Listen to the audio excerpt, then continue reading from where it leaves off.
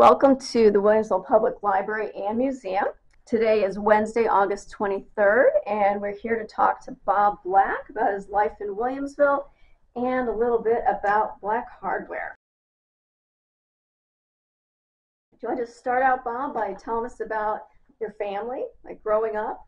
I was born in Williamsville and grew up there. Lived in several different places, including one right across the street where the tornado took the house, and now they've got two houses built on the property. And went to grade school here in the school which I tore down. Right. And I graduated out of high school, luckily, and was married and had 4 children and had a very good life. Did you have any brothers and sisters growing up? I had 2 sisters. Okay.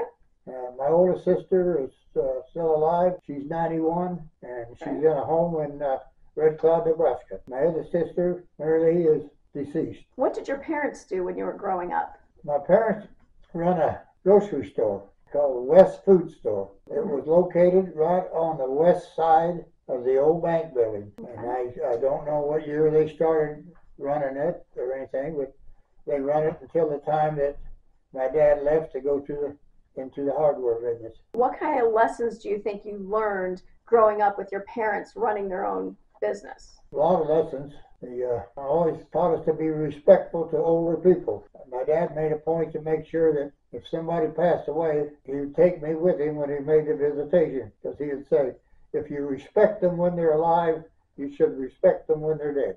Since you grew up in this area, do you still have some of your friends that you played with, that you did things with, that are still in the area? Oh, yes. When I lived right across the street, down the block was the Fawns family, and they had the 3 boys down there, George Jr.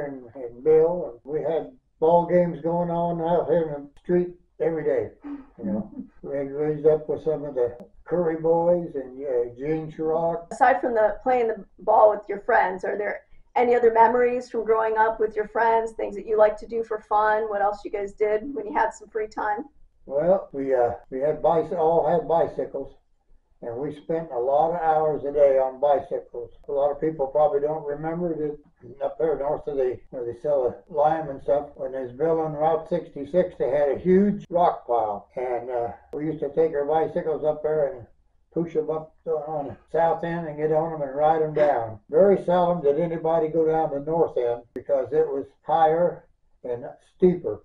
And by the time you hit the bottom, even with your brake on, it was dangerous. So we did ride our bikes every day. There were Patterson Brothers. There was a stairway in the back of it, going up to an apartment. And if nobody was around, we'd take our bicycles up there and get on them, and down the steps we'd go. Just ornery little boys.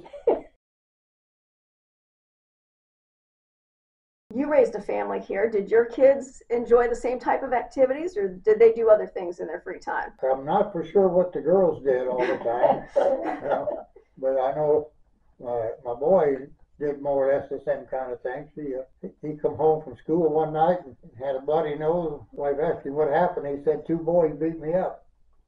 And she said she looked out, he went into the garage and he come out with the 2 before. And she said, what are you going to do? He said, I'm going back. He never knew what happened. But do they all still live in the area around here?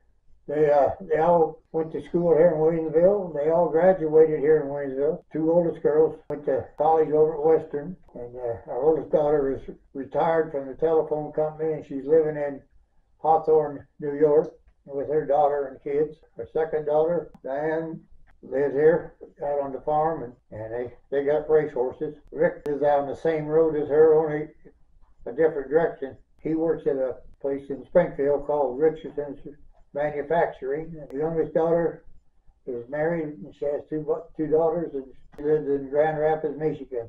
Do you do some traveling to see your family, or do they come to you? We used to go see all of them till we got older, and it used to be they all would come on Christmas. All the kids, the grandkids, and great-grandkids would be here on Christmas. My youngest grandson was the last grandson, or last of the grandkids, and everybody would get a bed but him.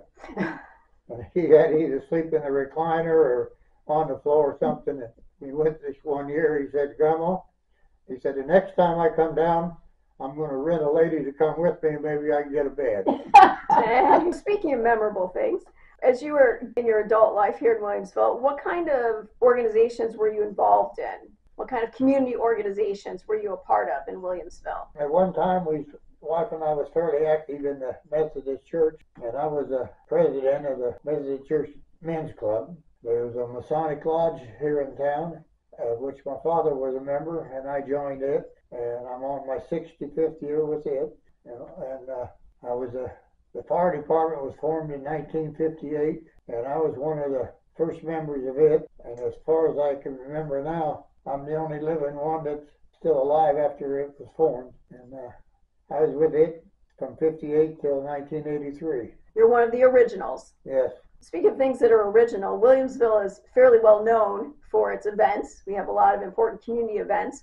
Are there any that you remember specifically, like the 1953 centennial or the 100-year-old birthday of Uncle Jake, or anything else that happened in town that really sticks out in your memory? Well, the centennial does, 1953, because that happened to be the year we graduated from high school. And the centennial celebrations was all over, and my dad and mom and my sister Mary Lee and I went down around Waco, Texas, down in there. That's where my oldest sister was with her husband, and he was in the Air Force.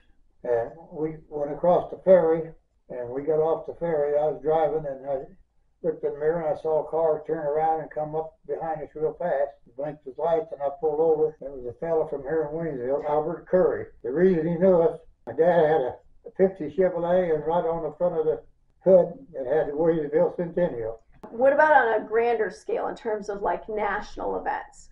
Were there any wars or international events that stick out in your memory that were significant when you were growing up or even as an adult in Williamsville?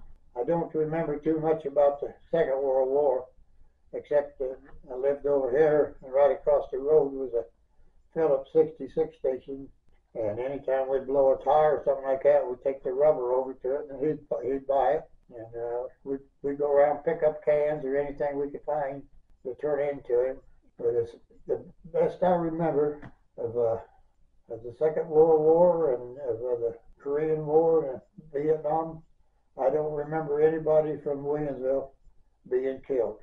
There may have been somebody that I don't remember, but I don't remember any fatality. Well, Mr. Black, I appreciate your time.